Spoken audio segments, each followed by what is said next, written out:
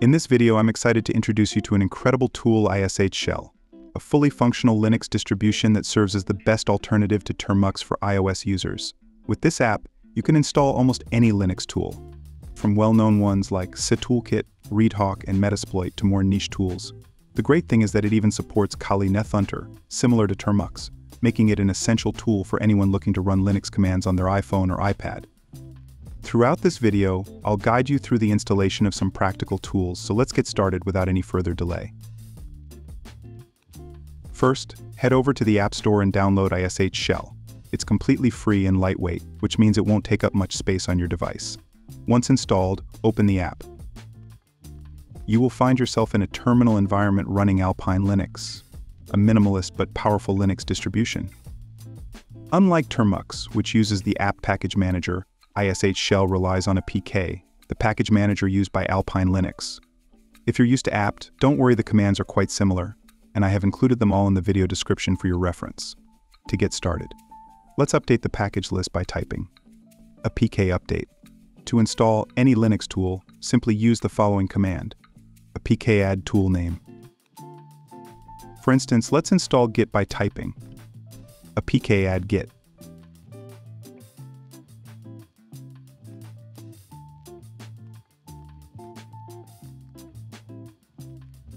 The installation process is straightforward, and unlike other package managers, a PK doesn't prompt you to confirm by typing Y. It installs tools directly, making the process smoother. Now that Git is installed, let's see if sudo works in this environment.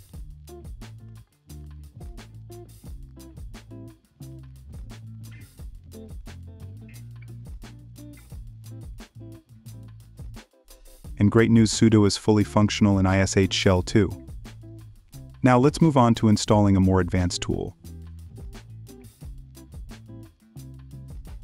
I'll demonstrate this with Redhawk. Redhawk, a powerful all-in-one tool for information gathering, vulnerability scanning, and website crawling. Here's how you can install and run it. First, copy the repository URL of Redhawk. Use git to clone the repository by typing git clone repo URL. After cloning, navigate into the folder where Redhawk is stored. Now, since this tool is written in PHP, you need to make the script executable by running chmod plus xrhawk.php.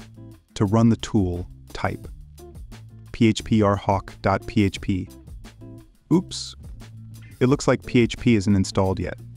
No worries, you can easily install it by typing apk add php.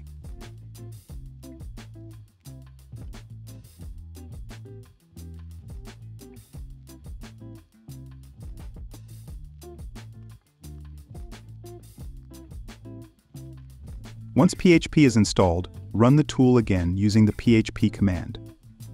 The tool works perfectly. However, to get the full functionality, you might also need to install missing packages like curl and dom for handling web requests, but I'll skip that part for now. To exit most tools in ish Shell, press Ctrl+C. Beyond practical tools, you can also install fun and visual tools like CMatrix. It's simple, just type a PK add CMatrix.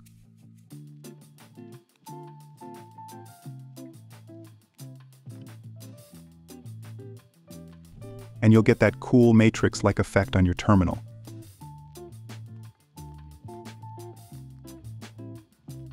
What makes this tool so impressive is that it's running a full Alpine Linux distribution with i686 emulation. Although it's not native to iOS, this emulation allows you to run a wide range of Linux tools. The only limitation is that ish Shell doesn't support a graphical user interface, but for command line enthusiasts or developers, this is more than enough. I personally use ish Shell for tools like Nmap, and they run flawlessly. I've even tested Toolkit, the social engineering toolkit, and I can confirm it works smoothly on ish Shell as well. This makes it a highly reliable option for those who want Linux-like functionality on their iOS devices. One of the coolest features of ish Shell is that it also supports Kali NetHunter, the mobile penetration testing platform from Kali Linux. However, the process of setting up NetHunter deserves its own video, so stay tuned for that. I highly recommend giving ish Shell a try. especially if you're into Linux tools or ethical hacking. It's an incredibly powerful tool to have on your iPhone or iPad, and I'm sure you'll find it just as useful as I do. Don't forget to subscribe to my channel for more tutorials like this, and drop a comment below if you want me to try out other tools in iShell. Thanks for watching, and see you in the next video. Bye.